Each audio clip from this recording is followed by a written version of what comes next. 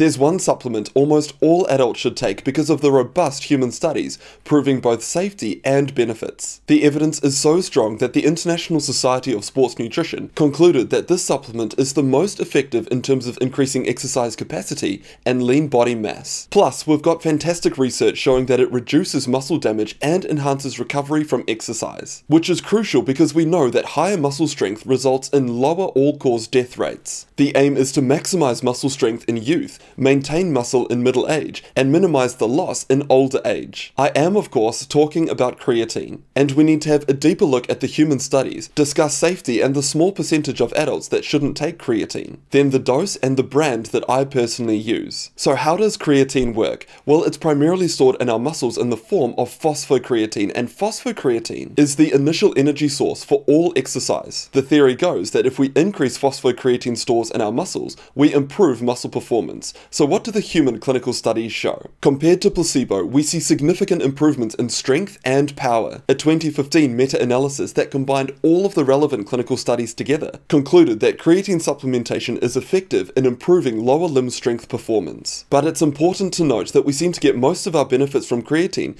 during short bouts of exercise. For endurance sports such as running or swimming, there doesn't seem to be much extra value, aside from improving muscle recovery. Now, one of the other benefits that came to light last year in a massive meta-analysis was cognitive performance. It seems that creatine supplements, they improve memory. Before we go through that study, a massive thank you to the now 300 patrons supporting the channel, and those numbers are growing rapidly. All members get early access to these videos, and if you do want to sign up, there's a link in the pinned comment. The study concluded that creatine supplementation enhanced measures of memory performance in healthy individuals, especially older adults. The theory goes that just like muscle performance, if we can increase the amount of creatine in the brain, we can improve memory, because memory is very energetically demanding. And considering that creatine is a key regulator of energy status, if we can increase creatine in the brain, it may enhance memory. There's some nuance in the data here, and we need to go through it step by step before making any claims. While most studies do show that creatine supplements increase the amount of creatine in the brain, some studies have shown no effect. The brain does have the ability to produce its own creatine, so it appears to be more resistant to the uptake of creatine from supplements. And it could be that the brain can produce enough creatine during normal circumstances, but under times of stress, such as sleep deprivation or aging, that's where creatine supplements can plug the gap. And overall, from the research that we have so far,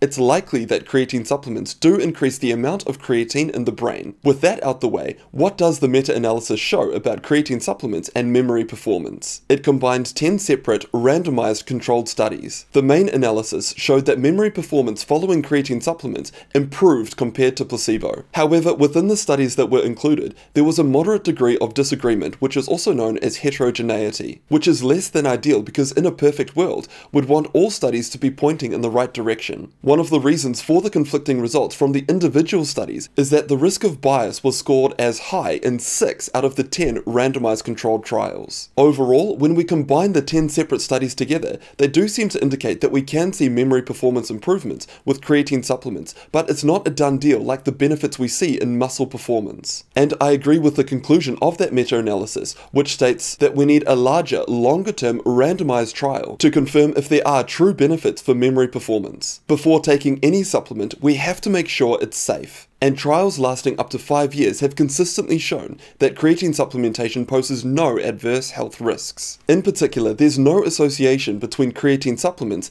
and kidney dysfunction. In saying that though, for patients that I see in the clinic with severe kidney impairment, I would not recommend creatine supplements. Outside of that very small proportion of people, however, creatine supplements are safe. The next common claim on social media is that creatine supplements cause hair loss. It does not. The initial concerns came from a 2009 study, where it appeared that DHT hormone levels increased, and high levels of DHT are a contributing factor to hair loss. But here's the crucial point: no study has ever shown an association with creatine supplements and hair loss. And when we have a deeper look at that 2009 study, there was a small increase in DHT hormone levels in the creatine group, plus a small decrease in the placebo group, and that difference resulted in a statistically significant result. As expected, when statistical trickery is done, those results have never been replicated. Since then, we've had 5 separate studies showing that there's no change in DHT levels. In summary, from a large meta-analysis, there's no evidence that creatine supplement increases DHT or causes hair loss. I want to put that concern to rest. There is no evidence that creatine contributes to hair loss. Instead, what's likely happening is that when people start taking creatine, they also start going to the gym, and we know that testosterone levels increase following heavy resistance exercise. So it's far more likely that creatine supplements are being blamed for hair loss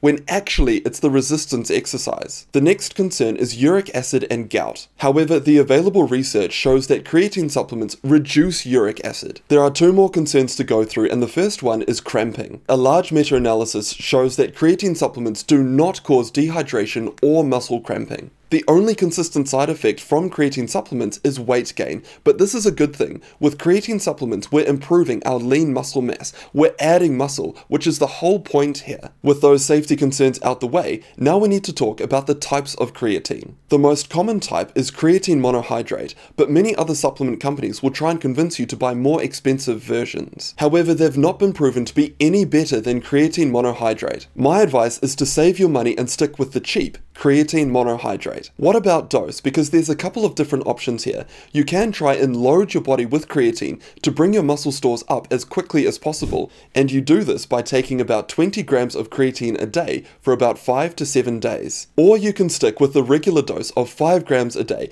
and slowly build up your creatine stores. This is the strategy that I generally advise because there's less side effects in terms of gastro discomfort. Overall, just keep things simple at 5 grams a day, and this includes days that you don't exercise. When it comes to selecting a good brand, we want to choose a brand that's pure and reasonably priced, so you can use websites such as labdoor.com to find a great brand. I've personally used Optimum Nutrition in the past, and currently I'm using creatine from donotage.org. This is because of the purity testing and the great price, and there's an affiliate discount code of 10% in the pinned comment. Finally, creatine supplements do not break a fast, and make sure to check out this next video here why I recommend against intermittent fasting. A massive thank you to donotage.org for their $10,000 donation to my rapamycin study. They are a health research organization, and to benefit from their ingredients as well as a 10% discount code, check out the pinned comment.